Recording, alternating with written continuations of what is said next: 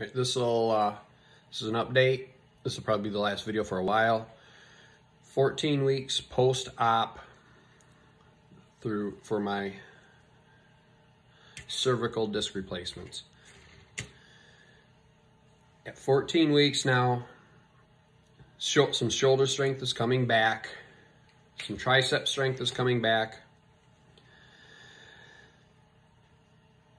Lingering rear left delt and bicep strength.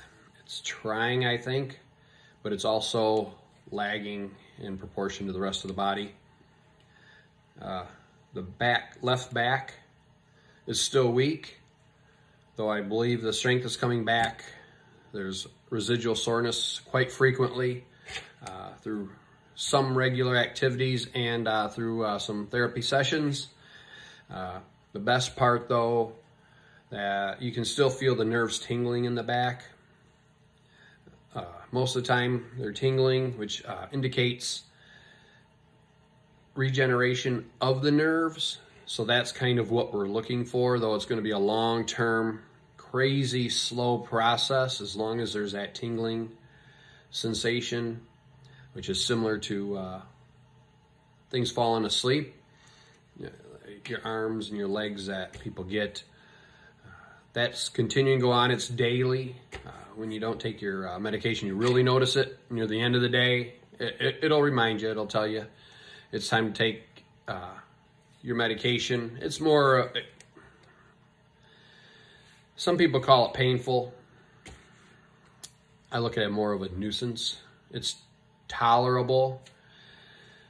It's more tolerable if you stay busy.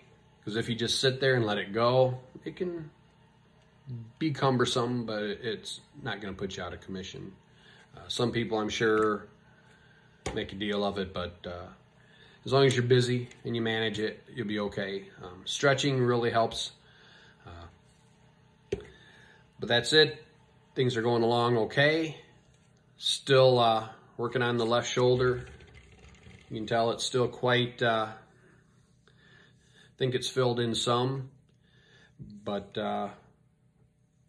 it's going to be slow. It's, wish it was a lot faster.